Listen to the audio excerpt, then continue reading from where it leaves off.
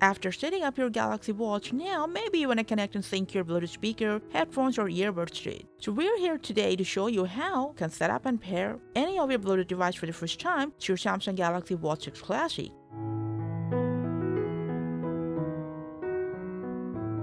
Now I'm going to pair my Galaxy Buds to this watch, but the connection process on the watch is exactly the same for all the Bluetooth devices.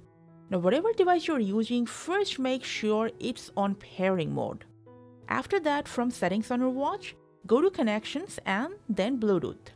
Now you will see the device's name in there, just tap on it to connect.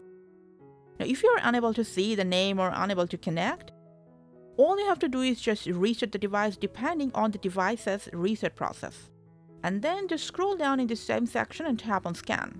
Your device name will definitely appear. Tap on it to connect. If it's a headphone or buds, make sure it's connected for media or music and phone calls as well, if you're intended to use it for that purpose.